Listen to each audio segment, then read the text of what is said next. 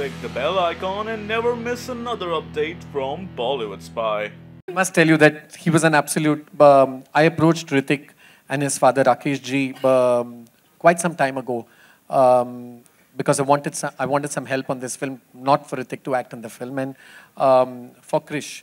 And we worked that out. Time flew, everything got over, and then I said, I mean, why am I holding back? I'll just go. I'll just talk to him. If the maximum he'll say is no, and I was so used to rejections, I said it'll be the 18th time somebody will say no, but I will jolly well go and ask him that. And I went to his house and I said, I want 15 minutes of yours. And that 15 minutes became 1.5 hours. And he said, tell me one more scene, and tell me one more scene, and tell me one more. And he said, why would you think I would not even do this film? And I said, I don't know. I was just taking this chance that I hope you will be a part of this film. And he said, you just tell me the dates. I'm going to work this out.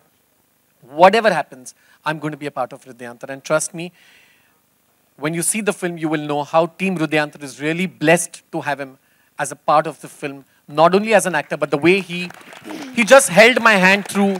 He shot on the last day of the film.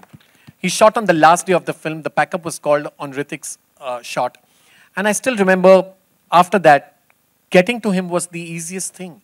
I said, will you tweet my launch date? And he said, of course, yes. He was upset with me a few days ago when he said, how could you launch the teaser poster even without letting me know? I would have done it.